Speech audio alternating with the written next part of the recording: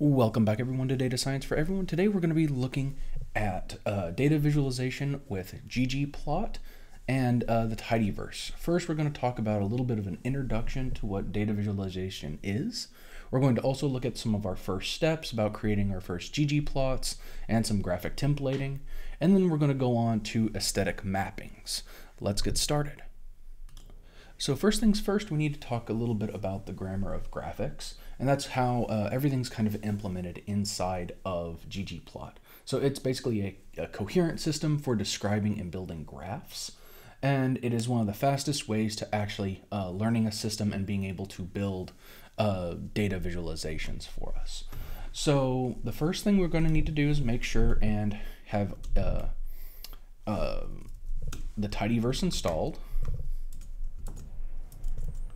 Okay, and so I've already installed it, so I don't have to actually do the install pipeline in here. If you do need to, you can do the install packages and TidyVerse. Okay, but again, I don't need to do that, so I'm going to go on and clear my console out. Now, again, this has a lot of things that we can do. So inside of the TidyVerse, we do have ggplot 2. Okay, and again, this has all of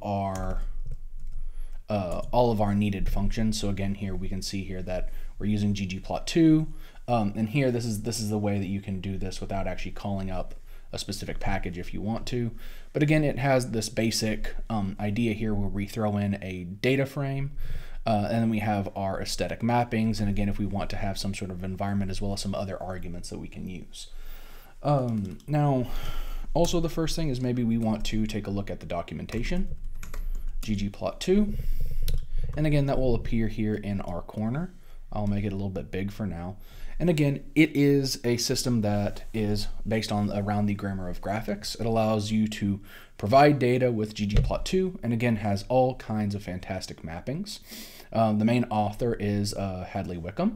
And again, we have a ton of people that have contributed throughout the years, and you guys can always go through and look at some other helpful documentation as well if we go to the help section. And I would say that everyone should probably go down and actually, go and look at, let me find it here, this data visualization with ggplot2. I highly recommend you guys click on that, and it will actually automatically download that for you. And you can see here, this is their basic cheat sheet that they have. I usually keep a physical copy of this on my desk whenever I am doing a lot of plotting and everything, just to kind of keep myself fresh when I need to. And we will probably throughout this series, we're going to make sure and probably go through almost all of this as well. So let's go on and get back to our basics and maybe some of our first steps. Again, we've already gotten our installation with ggplot installed, and we've used the library function to call in the TidyVerse. So then let's go on and take a look at the question of something like, do cars with big engines use more fuel than cars with small engines? Okay, and this means that we're probably going to wind up using, let me enter that so that we have our question there. So the first thing we're going to want to do is use the MPG dataset. And if we run this, we can see here that, again, this dataset is saved in ggplot and in the TidyVerse. So we have a lot of information just automatically for us. We don't have to import any data or anything, but we can just start playing with it. This is a tibble, which has 234 rows and 11 columns. This column, the columns and the features that we look at here are manufacturer, which is a character variable, model, which is a character variable, displacement, which is a double, year, which is an integer, cylinder, which is an integer, the transmission, which is a character, the drive is a character, city, and this is usually city miles per gallon, okay, is going to be into integer as well. And then again, we have 3 more variables, which is highway, which is an integer, FL, I think it's maybe our flow rate, I'm not exactly sure, which is a character, and then the class, which is a character variable as well. Now we can also look, and again, if you if you want to grab this in a different way, you can do something like ggplot2::mpg, and that is the same data set as well. If you don't want to import anything into your session, you can do that as well. But we are particularly, let's actually go through and let's talk about what we're going to be predominantly interested in. From our MPG data set, we are predominantly interested in the displacement, and this is the car's engine size, and it's usually in liters.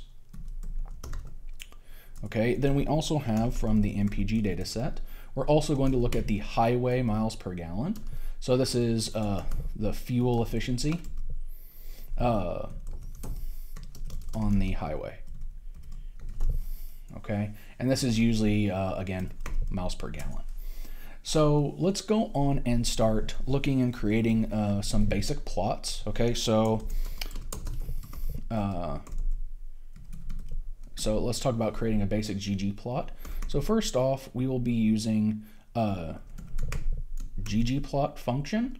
Data is equal to here mpg, and then we use a plus sign. So here, if you're used to using pipe operators or anything else, I probably won't be doing them in this series, because again, I want to stick with the higher level formatting of actually using the arguments. But if you had, for example, I can actually write the example in here. So if you did something like mpg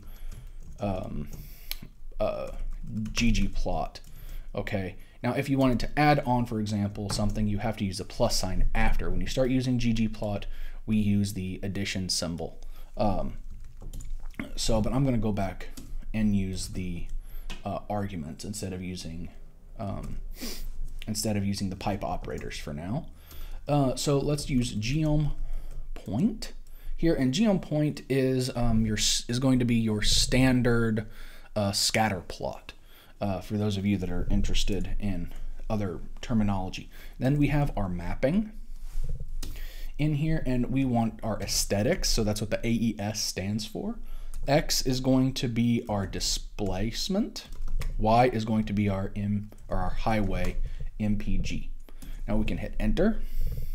And this here is supposed to be displacement with an L. Okay, and so let me go on and make this a little bit bigger. And you can see here that now we have a basic scatter plot. And this is, again, showing a negative relationship with our displacement and highway miles per gallon, so our fuel efficiency here. So in other words, again, we can say that big engines use more fuel. So does this necessarily confirm or refute some of our thoughts and our hypotheses about fuel efficiency and engine size? Maybe, maybe not. There may be something else going on there, because again, you can see here that we have some outliers here, so we may need to check on that. We also probably need to maybe go on and look at some other aspects as well later on. So let's maybe go on and take a look at again, we've kind of talked about this, but let's go on and look at a graphing template that we would like to look at. So ggplot, we have our data in here, and I'm just going to put this in all caps. So you would have your data set, or we'll just say data set in here. Then you would have this plus sign here, and then you would have in here a geom function. Okay, and so this would be, for example, the geom plot. Again, we can have a geom smooth, anything else, and then we have our mappings here, and then we use aesthetics, and then we have our actual mappings here. And again, this is actually just a template, okay? Don't be going and typing this in anywhere. I will actually comment this out so we can keep that there at the top. So if we want, let's go on and maybe dig into our aesthetic mappings just a little bit more. So again, before we kind of saw here, let me pull this back up, that we have this region here that has some outliers in there, okay? So what potentially could we say about these? Again, they have they're heavy cars, so their displacement is big. Okay, however, their highway miles per gallon are significantly larger than, I guess you could call this maybe a standard car for some reason. So maybe they are hybrid cars. Maybe they are, maybe there's something special, okay, going on about these cars. So we want to maybe figure that out. So we'll want to also look at the class variable in our MPG data set. Okay, and so if we go back and I want to maybe do MPG, well, let's do glimpse MPG. So now we can actually see here that again, glimpse here is a function that allows us to have a little bit more, see a little bit more about what's going on. It doesn't truncate our data for us as much as we had before. So we can go on and see here down at the bottom. Let me move this up a little bit so you guys can see better. This class variable here is talking about what type of car we have. Okay, so we have a compact car, maybe we have a 4-wheel drive, maybe we have a 2-seater, something like that. Okay, so let's actually make sure and use that class variable to our benefit. So we're going to add in a third variable, okay, and we're going to use class. So we're going to be looking at displacement, our highway miles per gallon, as well as the class. And so this takes a 2-dimensional scatter plot, and we're going to be able to, it's not necessarily going to be 3D, but we're going to add an extra aesthetic mapping, okay? So this is, you can think of aesthetic, okay, as something like a visual property. Okay, and so again, this is something like, let's give an example here. So for example, we would have something like the size of our dots, the color of our dots, the shape of our dots, and again, we can change that in any way we want. Okay, particularly, for example, we can display a specific point. And again, if it change, we can maybe change its color based on a specific range that we want to, as well as the value and the level of our aesthetic properties. So again, we can make these in all different colors. So let's go on and actually do that. Let me pull this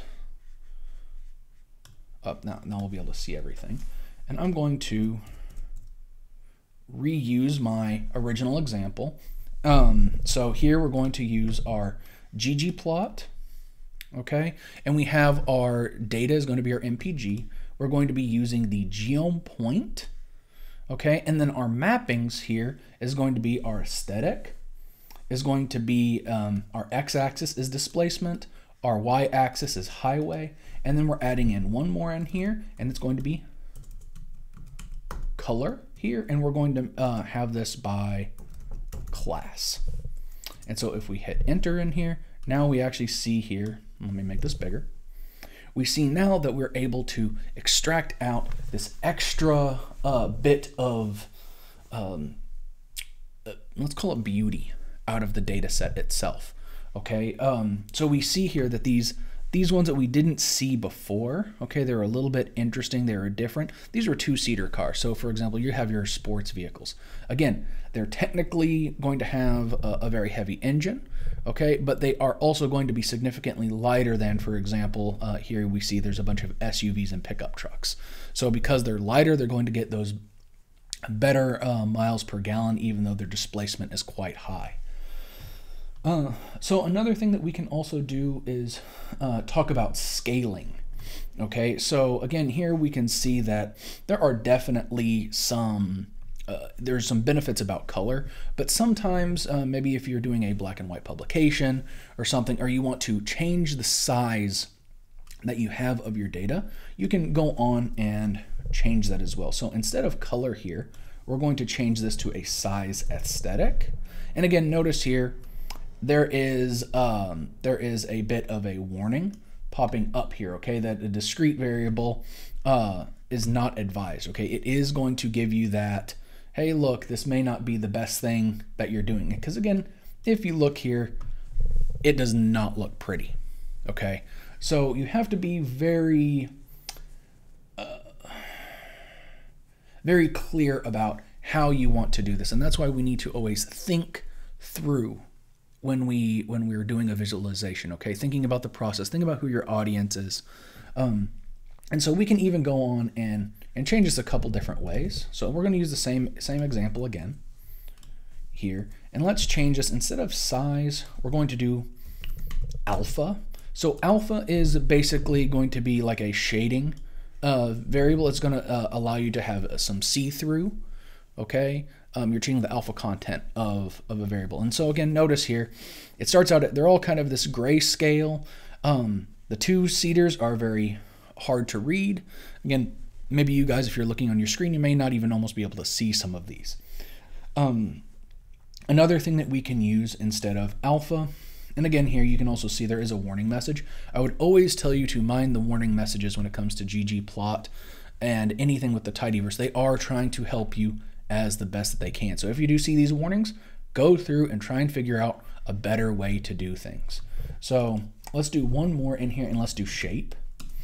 Okay, and again, notice here, it's going to give out a lot of problems, okay, because it only has a maximum of 6 shapes. We have 7.